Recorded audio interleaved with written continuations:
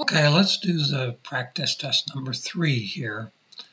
Hopefully my cursor is working. So ball is thrown up into the air from the edge of a 48 foot high cliff. So it eventually lands on the ground. The graph below shows the ball, the height of the ball.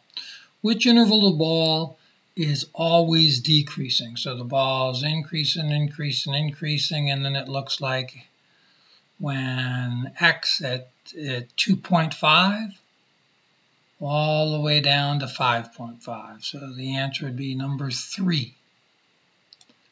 All right. Which graph shows the solution of the two given inequalities? So again, the easiest way for me is to pick a couple points. So let's take 0, 0 because it's not in this solution set, and you can see it is in this one, it isn't in this one, and it is in this one. And you can tell it is because it's double shaded. So 0 plus 0 is greater than 2. Well, 0 isn't greater than 2. So right off the bat, I know 0 can't be in my solution set. So I can rule out number 3, and I can rule out number 4. Now I'm down to 1 and 3. Now remember, I've got a equals sign, which is a solid, or less than or greater than equals is a solid line, but just a greater than or less than sign is a dotted line. So I know that 0, 0 can't be in my solution set. 1 is a solid line, 1 is a dotted line, so the answer to this one has to be number 2.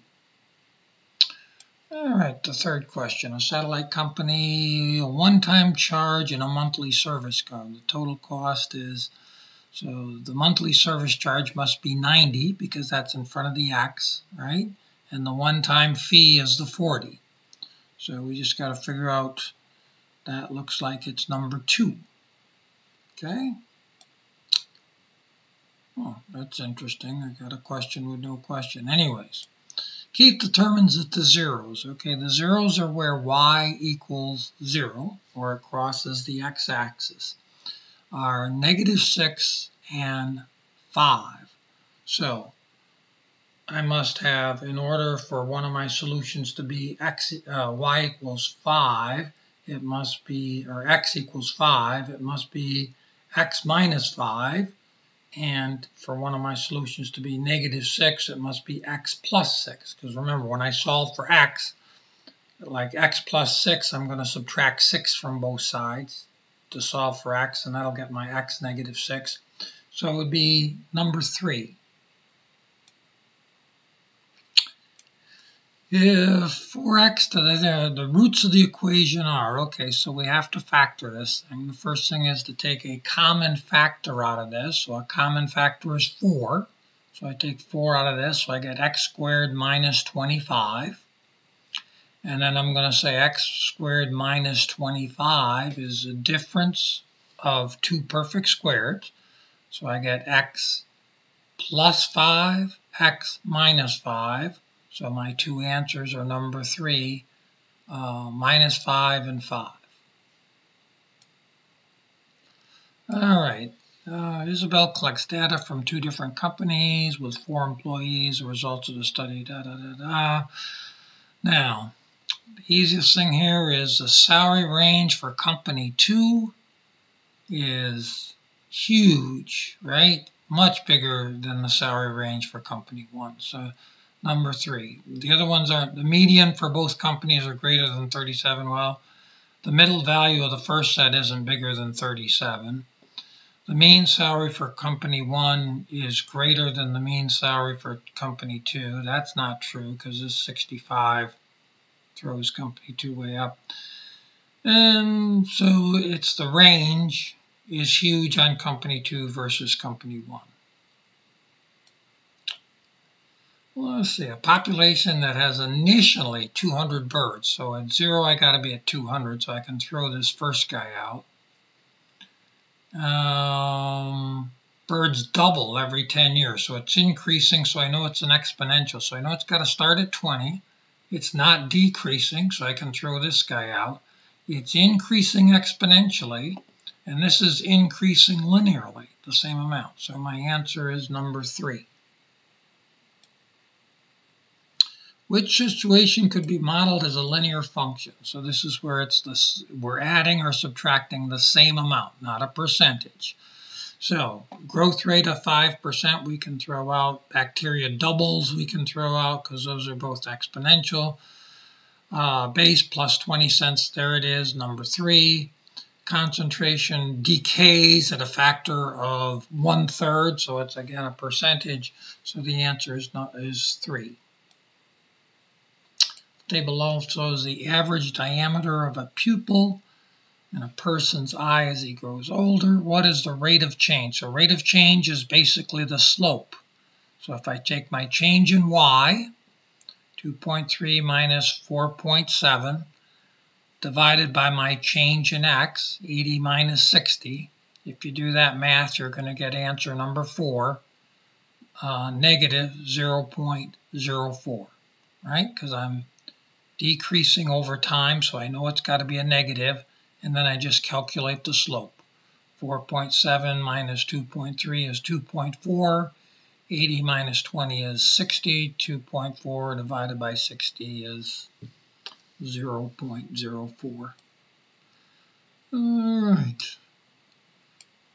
Boy, I keep adding a lot of these. Okay. To keep track with his profits, no one has decided to model his tickets as he found his profits only declined when he sold between 10 and 40 tickets. So I got to see between 10 and 40, where does it decline? Well, between 10 and 40, it's either increasing or flat in this first graph. It's increasing in the second graph. In the third graph, it's decreasing during the entire interval. In the fourth graph, it's increasing and then decreasing. So the answer would be number 3. Okay, a mapping of the diagram. So this is not a function because I've got an x that matches to 2 different y's, right? February goes to 28 and 29. So number 3, it's not of a function. I can't have an x mapping to 2 different y's. Which value would be solution for this minus this? Well, you could just plug each one of these in, but if I plug in a negative number, I'm going to have 4 times a negative 10 is going to be a negative 40. A minus is going to be adding, so there's no way these negative numbers are going to create us less than 7. So if I put 10 in here, I get 47 minus 40, so that's 7. 7 isn't less than 7, so the 11 is going to work. 4 times 11 is 44. 47 minus 44 is 3. So answer number 4. The zeros of a function. So remember, zeros are where my y is equal to 0. So I can just factor this guy. So I've got to get factors of 24 that add to a negative 3. So those 2 factors would be a negative 6 and a positive 4. So I would have x minus 6 times x plus 4. When I solve for x, I'll get negative 4 and 6. Answer number 3. The box plot below, the third quartile. Remember, this is my range, my high to my low. This middle line is my median. This number is my quartile 1, 75. This number is my quartile 3, 90. So the answer is number 2, 90. Which solution is not a linear function? Okay, so again, we're not looking for percentages. So which one is not?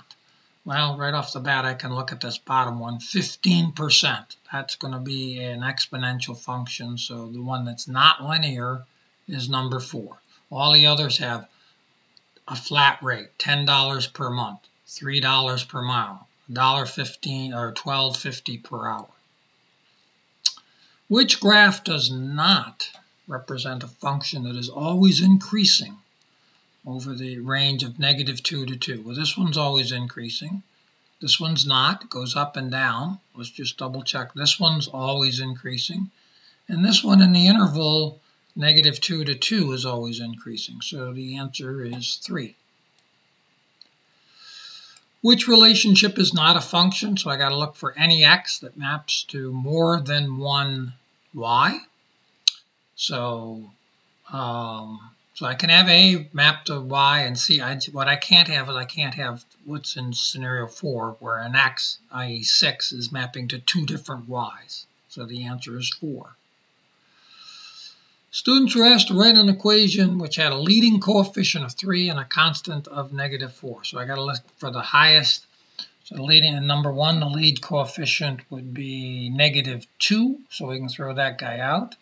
This guy, our lead coefficient is -3, and our constant is -4, but we want a +3. So this third one, our lead coefficient is a +3, but our constant is a +4, so that doesn't work. And number 4, our lead coefficient is a +3, and our constant is a -4, so the answer is number 4.